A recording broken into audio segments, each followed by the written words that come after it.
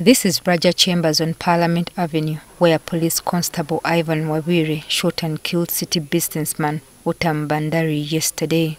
According to CCTV footage released by police today, this is what occurred inside Bhanderi's office of TFS Financial Services. The detectives who visited the scene yesterday recovered 13 cartridges. They have also retrieved the CCTV footage, which clearly shows how the suspect, Ivan Wabwire, Ivan, shot the victim, Uttam. Today, police has revealed that Wabwire narrowly escaped arrest after committing this heinous crime. They had known his location.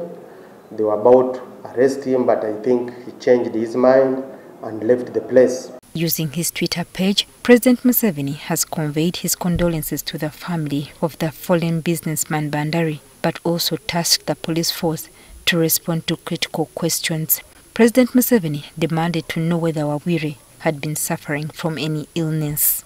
Due to the suspect's medical conditions, police management at CPS Kampala had taken a decision about 6 years ago not to arm the suspect, not to arm Wabwire with a gun. His recent deployment has been in the CCTV monitoring center. They are the ones who monitor what is going on within the city center. The president also demanded to know how Wabwire came to be in possession of a gun. His housemate had worked at night.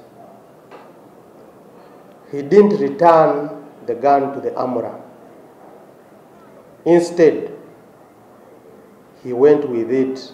Instead, he went with the gun up to their house. Wabwire, Ivan, saw this as an advantage, took this as an advantage, got the gun, went and misused it by shooting the victim, Uttam, dead. Onyango says Corporal Mulambo, whose gun was used in the murder, is currently under arrest for flaunting established police gun handling procedures. And the procedure is, if you are going to work in the morning or in the evening, you go to the armorer man, you sign for the gun, he gives you whatever you want to take. Then when after work, you have to take it back.